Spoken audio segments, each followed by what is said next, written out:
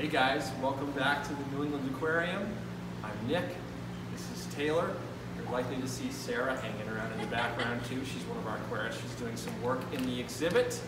So on a Saturday like today, typically this exhibit would be so busy that it would be hard for you to actually get up to the front of the tank and touch the animals. So we thought we would bring you some interesting information about what's happening in this exhibit that on a busy day you don't always think about asking.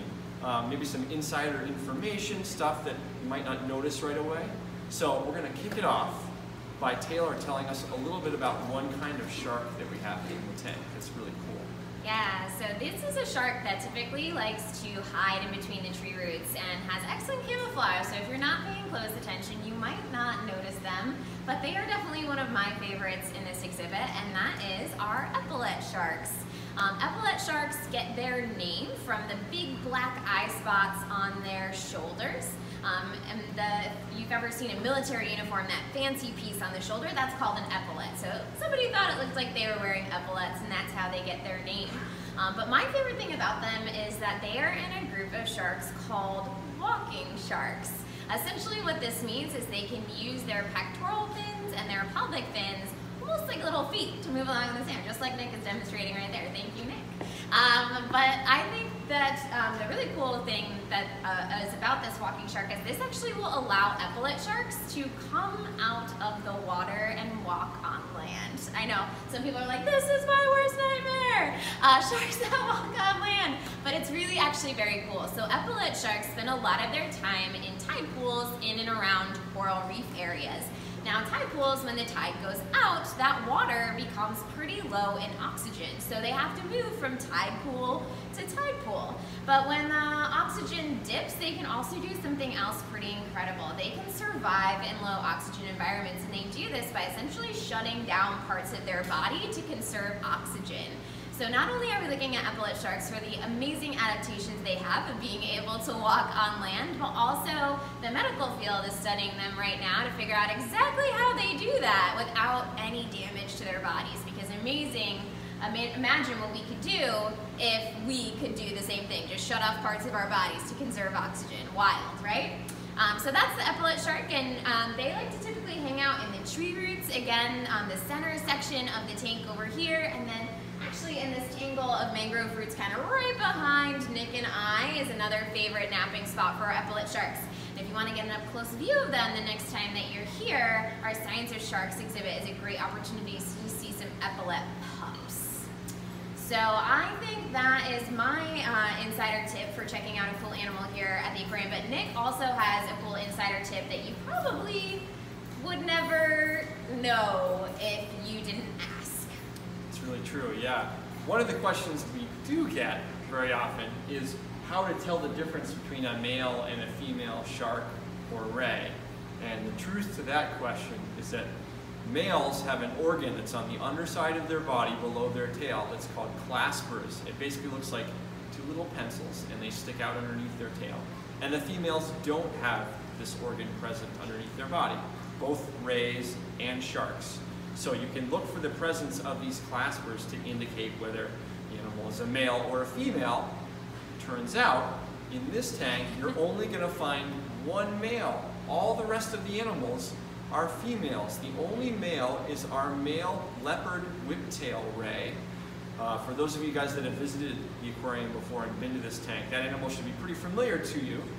Very large. It's our largest animal in the tank. It is one of our rays again. It has that leopard skin pattern and that long tail that resembles a whip. Very often the male and the female can be seen hanging out near each other. Now that you know how to tell the male from the female, you can look for the presence of those claspers. But the male is also a lot darker than the female is. And this is a species that is found in the Indo-Pacific region, sort of north of Australia and in the area around Indonesia. And they have a color pattern that really works out well for them, particularly in mangrove habitats where there isn't as much of this white sandy bottom and there is more dark sediment and leaf litter and things. It really helps them to blend in those spaces. So that's a cool little fact. All the rest of the animals are females in this tank. There's actually another good reason for that as well too, Taylor. Yeah. When you put male and female animals together, well, things can happen sometimes. We'd like to have more control over that. And so while we do have males of the species in this tank, they live in another tank that's actually downstairs behind the scenes here in our West Wing area. That way we can have a little bit more control over who is mating with each other and producing offspring. That does regularly happen with some of our animals. We just would like to have a little bit more influence on when it's happening so we can be prepared to take really good care of the offspring. We should only have babies that we plan for. That's right. Yep, absolutely. Yeah. Okay, so let's talk about some more cool things related to this exhibit. What do you say, Tara? Absolutely. Yeah. So another one of my favorite things in this exhibit is actually the viewing window that Nick and I are standing in front of. There's 3 viewing windows in this exhibit, and if you're leaning over them touching, you might not think to bend down and look through them, but this is one of my favorite views of the Shark and Ray touch tank, particularly because you'll start to notice that it looks really, really different underneath the surface. The animals are going to look a little different, but the terrain in the tank looks way different. In fact, the back of our exhibit on the far side of the touch tank is really deep. If I were back there, it would be well over my head. And so you get to see some cool, unique behavior, and when you look through the windows, you really get to appreciate just how deep the back of this exhibit is. And so, in fact, when our aquarists get in here to do exhibit maintenance, they have to get into full scuba gear in order to clean the back of this tank, which is, I think, pretty awesome. It is. Yeah. Can't miss up a chance to go scuba diving, right, Taylor? Exactly. Yeah. Okay.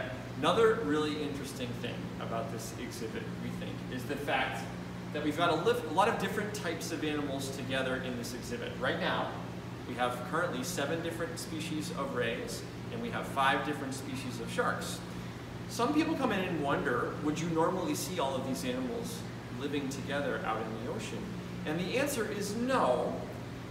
While they do all prefer the same general type of habitat, a warmer part of the ocean where you might find coral reefs and mangrove forests growing, they are not technically all from the same part of the ocean. Some are native to the tropical and temperate Atlantic Ocean, some from the tropical Pacific Ocean, some can also be found in the tropical Indian Ocean too. So they're actually animals that wouldn't all normally coexist together in the same space.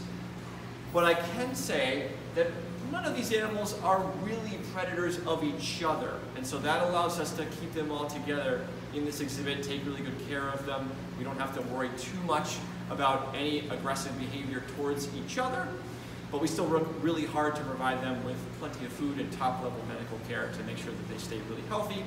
But you wouldn't normally see all of these different species together out in the wild. They're mostly really good touch tank animals. They're pretty mellow, they're not super fazed by humans having hands in the water, and they all get along pretty well. So they're more chosen to be good touch tank animals than to represent a specific geographic location. So I think at that point we're going to wrap it up. Thank you again for coming and joining us today. We look forward to seeing you back here soon with some more unique content, and again, maybe not just Nick and my face. We might rope in a few other educators while we're closed, and they're not busy educating all of our visitors. So we'll see you back here soon. Thanks again for tuning in. Yeah, come back soon.